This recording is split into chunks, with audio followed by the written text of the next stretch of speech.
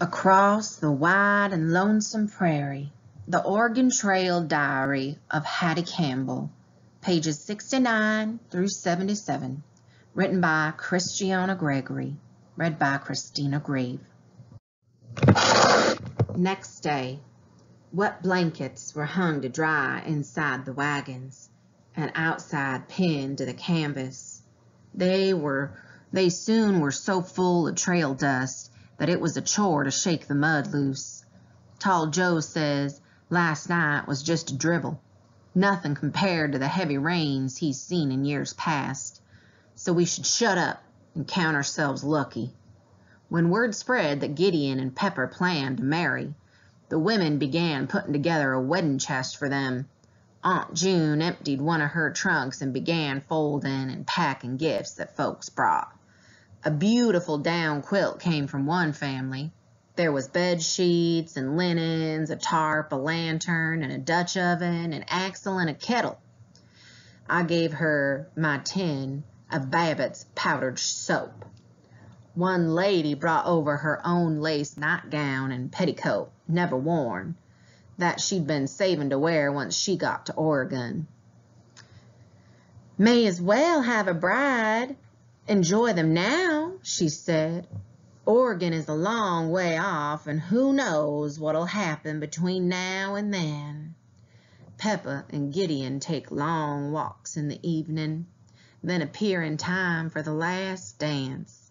They hold hands until the fire's low. She's late crawling into our bed, and I wake up to her whispering in my ear, "Hattie." For a while, we watch the stars and talk, and I wonder about the mysteries of marriage. But I worry, will she still be my friend? Will we live next door to each other like we planned? Later, I am ashamed of myself. Today, the fat lady came over to visit, but Ma was down by the creek. I was figuring on how to act busy when the lady said, "Hello, honey. I made some taffy for you to share with your brothers. Here you go."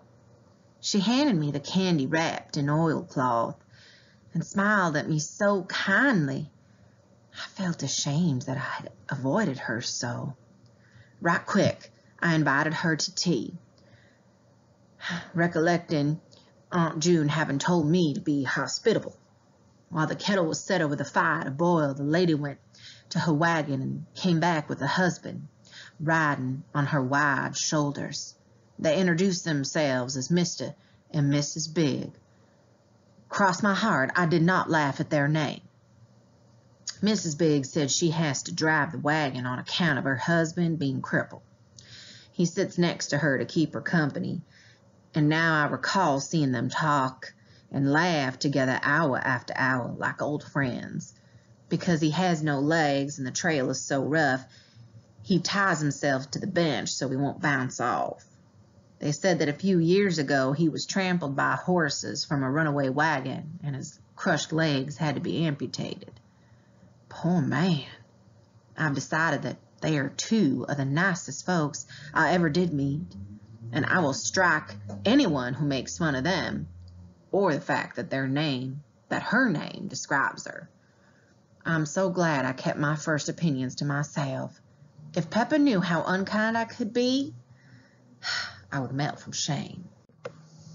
Later, when Mrs. Big heard that Peppa is to be married, she dug in her trunk and pulled out one of her lace tablecloths. She marched over to our camp, pulling a cart when Mr. Big sits like he's riding in a little train. She held the lace up to Peppa and said, "Honey, I'm going to make you the prettiest wedding dress you will ever set eyes on."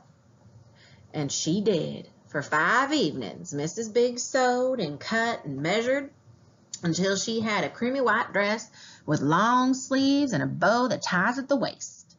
Mr. Big sat beside her in his cart, sewing too. He made a lacy overskirt from curtains that had hung in their parlor back in Missouri. Finally, we gathered by her wagon and held up the blankets to make a private room. Peppa carefully stepped into the dress as her mother buttoned up the back. The ladies caught their breaths. She looks so beautiful. A hot afternoon. Mrs. Anderson came over this morning as we were packing up our breakfast plates. She looks very thin, but there's more color to her cheeks. I can hardly look at her without wanting to cry for little Cassia. She said to Ma, "Oh, it was so warm last night. I think I left my shawl by your fire. Have you seen it, Augusta?" Together they looked under the wagon, by the crates and stools, then in Aunt June's wagon. I remember it was a pretty blue shawl with fringe. We looked and looked. Wade is feeling good enough to dance, but when the fiddler started up, he asked another girl. I was so upset I ran outside the circle where it was dark. For a long time I sat in the dirt where no one could see me, watching the dances. I felt so alone. I want someone to love me the way Gideon loves Peppa. Mid-June. The North Platte River runs west, but now we've come to where it makes a sharp turn to the south. We must cross it in order to continue to Oregon.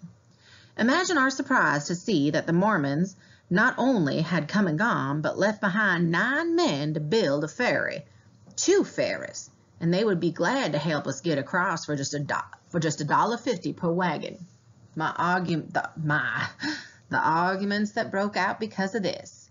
Tall Joe said that over his dead body would he pay 1 penny to cross a river that he saw years before Brigham Young even knew it existed. But Pa said, "I think it's mighty enterprising of the Mormons to start a business in such a faraway place." Mr. and Mrs. Kanka cussed something fierce, thinking they might need to part with some of their money. Several families said this. "Those Mormons are so high and mighty, they stayed on the other side of the river and wouldn't associate with us. But now they can make $1.50. Now that they can make $1 off us, they're friendly as can be." "Come on, folks," Pa said. "Brigham Young's people are trying to start a new life just like us. And I'll tell you something else. We ain't their judge. God Almighty is. So let's get going and not be so mad about everything." He and Uncle Tim bargained with the Mormons. 2 sacks of cornmeal paid our passage across, on rafts made from thin logs and strips of leather.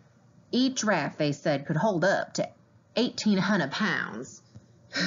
But I don't know. It felt unsteady, and water washed over my face as I helped Ma hold the wagon. I was so scared we'd sink. My knees ached from standing stiff.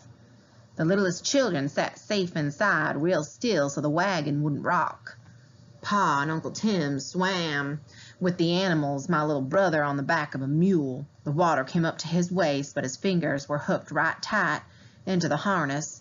I kept an eye on him, ready to dive in if he should slip off. Once our family and the Andersons were all safe across the deep river, I was not so nervous. It took 6 days to get everyone over. Ma refused to pay the Mormons, and many refused to pay the Mormons, and instead forded the river without help. Except for wet belongings and scared children, everything was all right until the last day, when we heard screams. I looked out, and there in the middle of the current was 2 wagons side by side, their mules swimming hard, their big brown heads straining for breath.